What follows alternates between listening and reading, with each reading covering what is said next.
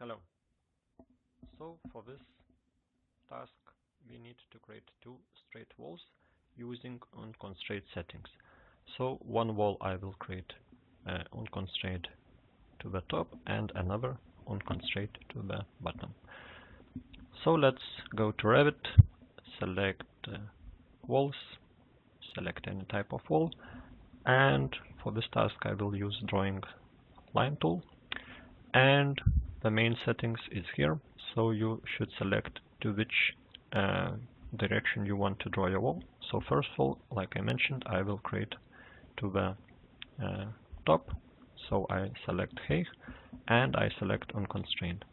So let's say for this example I will use 6 meters and I will create 6 meter unconstrained wall.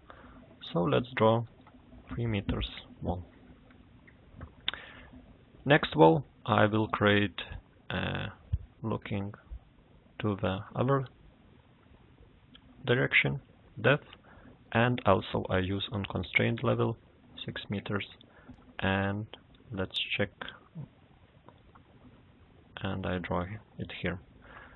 So from 3D you can see two walls and their settings. If I select any wall, so one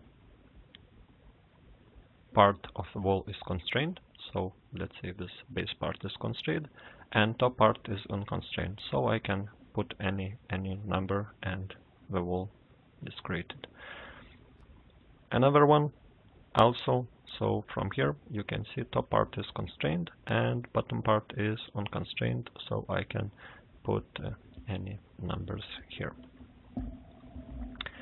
So in my plan view I cannot see my bottom wall because my view range is set to settings 0, 0, and I cannot see the wall which is beneath my level 0.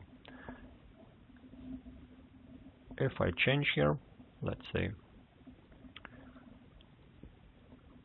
unlimit, so I can see my wall here.